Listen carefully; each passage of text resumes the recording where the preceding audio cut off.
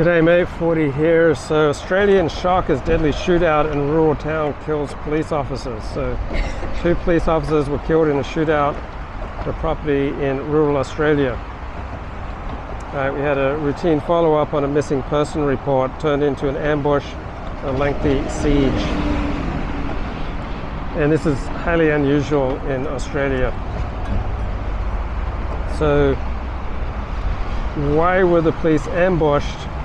We don't really know yet, but one of the figures who in the ambush, Gareth Train, was a conspiracy theorist who believed the false claim that the Port Arthur massacre of 1996 in Tasmania, when an Australian gunman killed 35 people, prompted lawmakers to pass stricter gun laws, and he thought this was a false flag operation. So kind of Alex Jones conspiracy level thinking.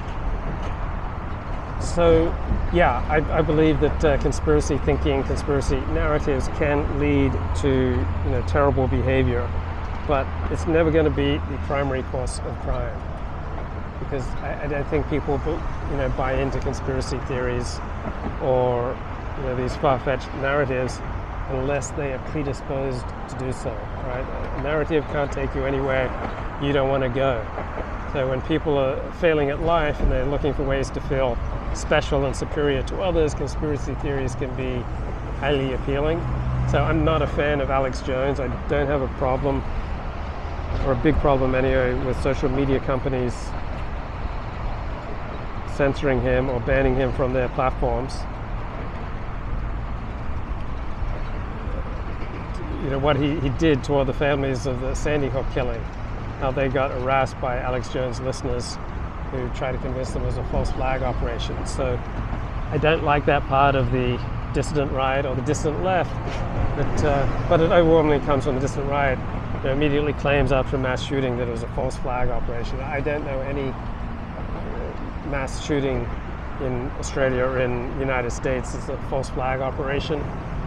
And so it's unfortunate that many people get red-pilled and notice that the media and elites and teachers and academia have been lying to them about certain things. They then extend that to the media is lying to them about everything. And it's not true.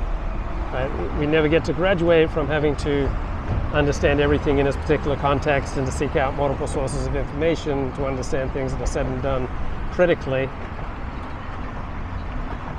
But the media is not just constantly lying to you about mass shootings. They're not false flag events. But the conspiracy thinking behind these are false flag effects, probably leads to some unfortunate crimes and some self-destructive spirals that people go into.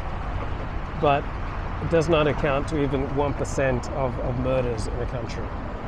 Compared to the massive amount of damage that the Black Lives Matter movement has done to stimulate a massive increase in murder and crime and traffic and pedestrian deaths in the United States. The increase in deaths due to these wacky false flag conspiracy theories are absolutely minute.